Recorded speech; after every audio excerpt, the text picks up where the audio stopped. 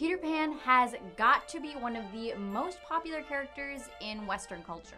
Created by Scottish novelist and playwright J.M. Barrie, and most famously portrayed again in the 1953 animated Disney film, this forever young and flying boy is a friend to fairies and the courageous leader of a group of boys who wound up in Neverland. That's right, the Lost Boys. Peter's gang of loyal counterparts that help him protect Neverland from stinky grown-ups, especially the dreaded pirate Captain Hook and his crew. But did you ever wonder what happened to Peter's accomplices if they dare grow older? Could Peter Pan actually be killing off the Lost Boys?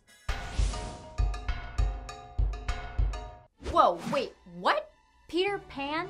The eternal 12-year-old who spends his days flying around with the help of pixie dust and a magical fairy best friend? The whole coercing children out of their bedrooms to run away with him is a little creepy. But what makes you think he would murder his best friends and loyal followers? Well, according to this theory, the idea comes from a line in the book Peter and Wendy by J.M. Barrie. The line reads, "The boys on the island vary, of course, in numbers, as they get killed and so on." I mean, I get it. Fighting ruthless pirates is sort of a workplace hazard when you're a lost boy. Not all of them make it back alive, I'm sure. I mean, just ask Rufio. Ooh, that hurt to say. But the quote goes on to say, "And when they, the Lost Boys, seem to be growing up, which is against the rules, Peter thins them out." I don't think he's cutting Lost Boys from the team like cheerleaders from a squad. It's possible that Peter is the only one with this magic immortality. So if one of his Lost Boys starts to age, through no fault of their own, what could happen?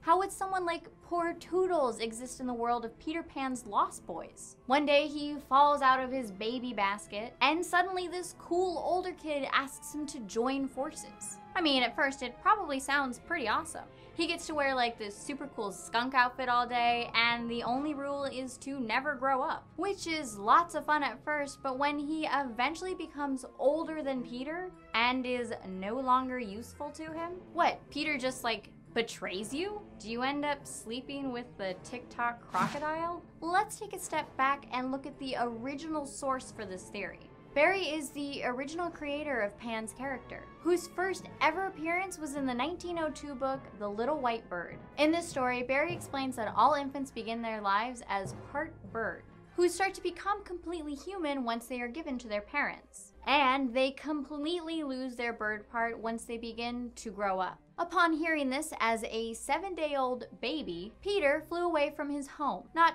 quite understanding that he wasn't literally a bird and couldn't actually fly. But since he has complete faith in his flying abilities, Peter flies all the way to Kensington Gardens, where the fairies live. When he is told that he is not actually a bird, Peter loses the ability to fly and is trapped in Kensington Gardens, and remains betwixt and between being a human and a magical bird-like creature. When he is granted the ability to fly again, he flies back to his old home, only to find that his mother has a new child and has barred the windows he once escaped from. In the play Peter Pan, Peter tells Wendy a story that echoes the one in Kensington Gardens. He tells her, "I thought like you that mother would always keep the window open. And then I flew back, but the window was barred. For mother had forgotten all about me and there was another boy sleeping in my bed." Could it be that Peter's hatred for grown-ups actually comes from some deeply rooted mommy issues? And that's why good old Nibs, Toodles, and the rest of the Lost Boys might as well walk the plank once they hit the ripe old age of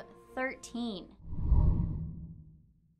Between Kensington Gardens, the play, the book, and the Disney film, we've got quite a lot to look at. In the play, Mrs. Darling mentions that she has heard of Peter Pan before, but as a fairy-like spirit who accompanied children part of the way to death, so that they would not be frightened. Wait, so it's starting to sound more like Peter helps dead children, not kills them when they get too old. And if it's really true that he actually accompanies the spirits of dead children, could it be instead that all of the Lost Boys are dead? Let's look back at the original quotes from the play and the book by J.M. Barrie. Mrs. Darling essentially refers to Peter as the Angel of Death, and in Kensington Gardens, he is quite literally the Angel of Death.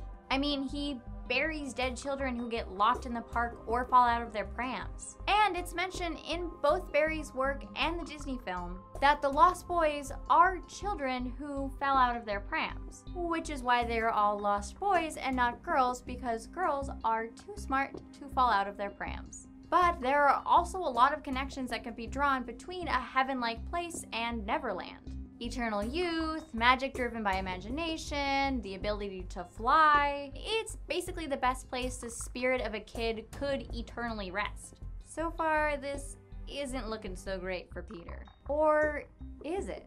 We are overlooking a major part of the play here. Barry's play, Peter Pan, the Boy Who Never Grew Up, mentions that Lost Boys can grow up and they can get killed. In fact, at the end of the play, the Lost Boys return to England with Wendy, John, and Michael, and they all grow up. Dead children can't exactly grow up. J.M. Barrie argues that this Peter Pan is not canon in the Peter Pan verse. So that means that the Bird Boy of Kensington Gardens should have nothing to do with the Peter Pan we know and love.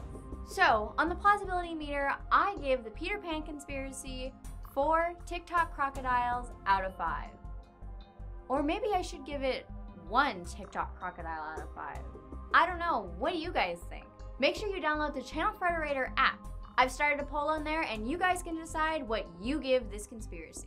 With the newest season underway, it's easy to say that Rick and Morty has quickly become one of the best adult animated shows on TV right now. Not only is it totally hilarious and mostly improvised, it's got a surprisingly deep and complex plot. And naturally, with any show involving time travel or dimension hopping, several theories have come up about alternate realities.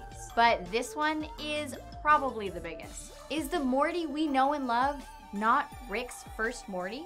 Could Rick's original Morty actually be evil Morty?